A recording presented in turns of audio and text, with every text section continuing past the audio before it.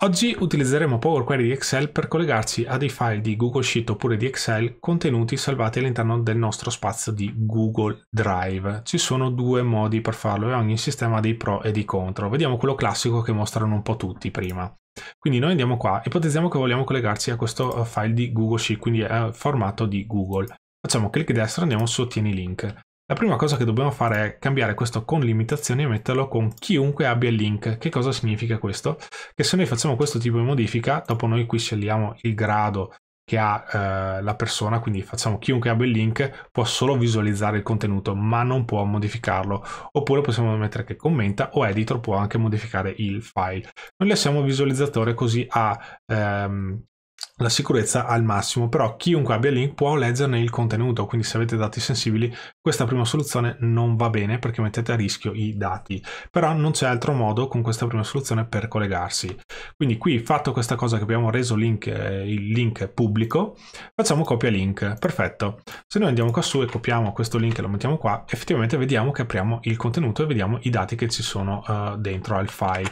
Ora andiamo su Excel. Se andiamo qui dobbiamo utilizzare il driver da web perché ci stiamo collegando a un indirizzo internet, quindi dobbiamo collegarci al cloud di Google. Quindi andiamo qui, mettiamo l'indirizzo e facciamo ok.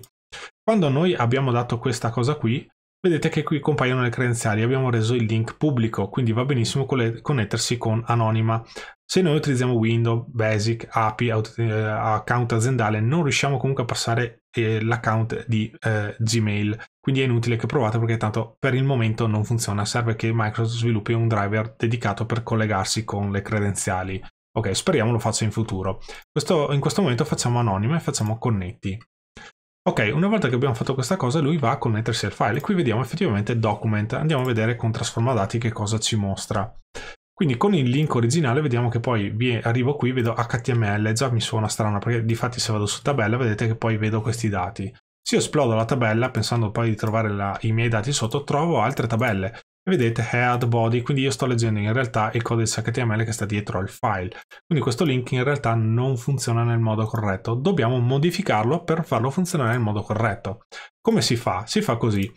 Allora, noi ho preparato una paginetta di qua, questo è il link che noi abbiamo appena preso da Google Drive e lo dobbiamo modificare così, questo è il link corretto da utilizzare, quindi vedete la parte rossa è identica perché dice devo collegarmi in cloud Google, quindi non nel mio cloud, non nel vostro cloud o il cloud di qualcos'altro, ci si collega al cloud in modo generico.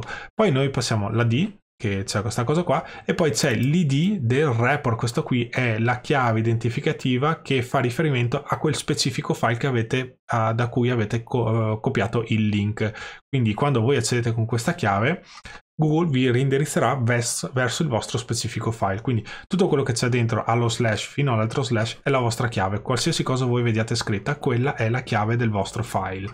Ok, poi lui qui mette slash e mette questa parte in nero che va eliminata perché non va bene. Dobbiamo sostituire questa parte in nero con questa parte in verde che vedete qua.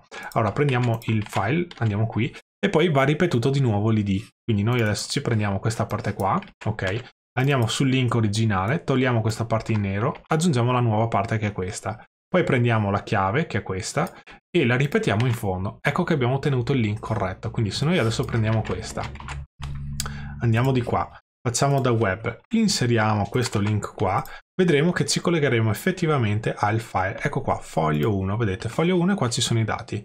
Quindi adesso faccio un carica in, lo metto in una tabella nel foglio esistente e non lo carico nel modello dati. Quindi ecco qua che ho estratto i dati.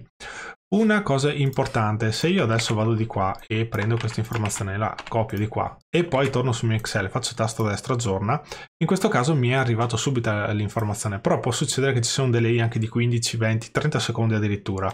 Quindi se andate a modificare i dati qui e poi andate qui e aggiornate per fare i test e vedete che il dato non arriva, non avete sbagliato niente, è solo una questione che il cloud si deve allineare. Ad esempio ieri sera ho fatto i test, ci stava circa 15-20 secondi a farmi arrivare il dato aggiornato. Quello che può aiutare eventualmente se avete dei delay forti è eventualmente chiudere il file che avete aperto sul browser e poi andare ad aggiornare di qua, così arriva quasi subito.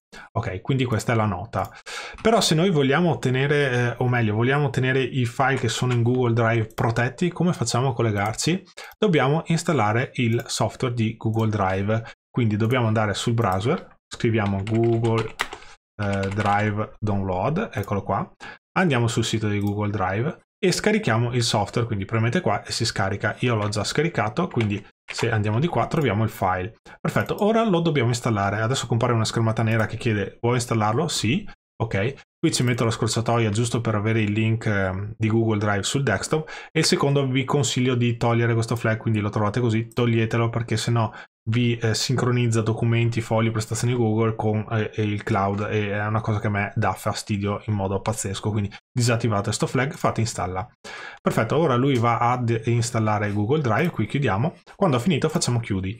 Perfetto, se noi adesso questo non ci interessa più, se noi adesso andiamo su Esplora risorse, che l'ho chiuso, andiamo qua e andiamo giù, vedete, allora questo è OneDrive di Microsoft, se andiamo su Esplora risorse non lo trovo, allora andiamo sul desktop che ho fatto l'iconcina, eccola qua, quindi avviamo Google Drive, vediamo se si è avviato, ok, si compare l'iconcina qua su, vedete che è stato avviato.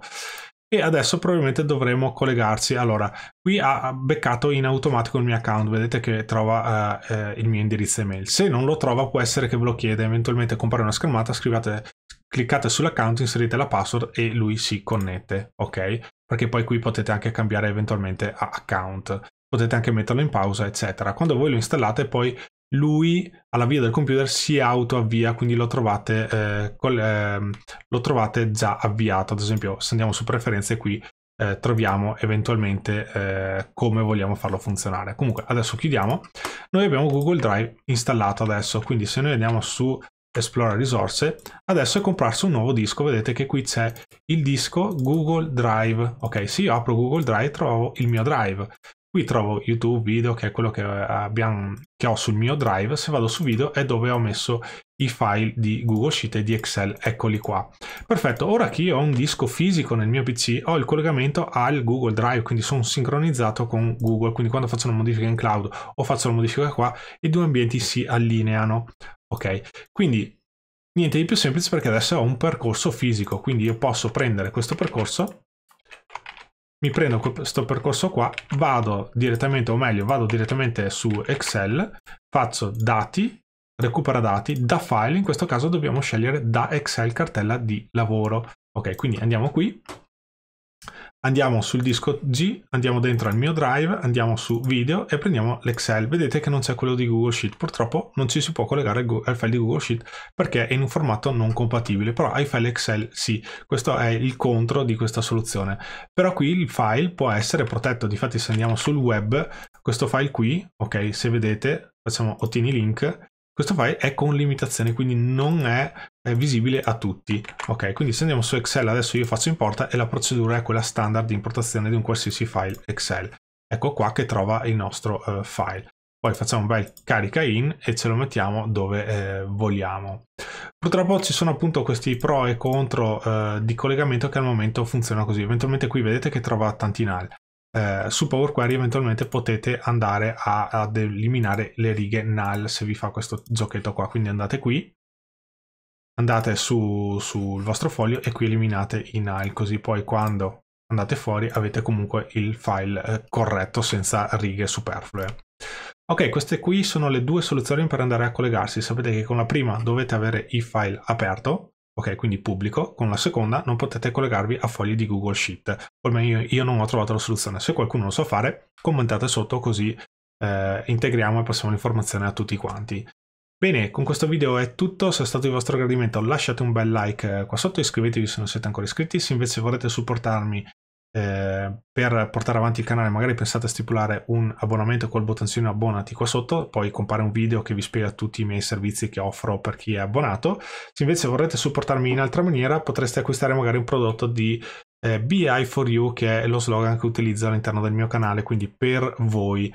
Business Intelligence per voi, c'è BI for You, c'è Excel for You e c'è tanta altra cosa. Trovate cappellini, tappetini per il mouse, c'è di tutto.